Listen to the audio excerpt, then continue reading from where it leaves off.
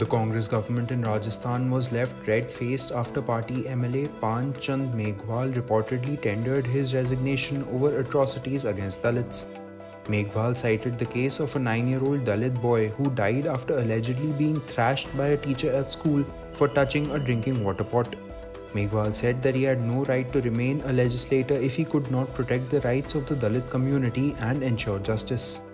The Congress politician accused the state machinery of stalling the judicial process when it comes to atrocities against oppressed groups. The MLA's letter handed ammunition to the opposition BJP, which attacked Chief Minister Ashok Gehlot and claimed that crime was rising in the state.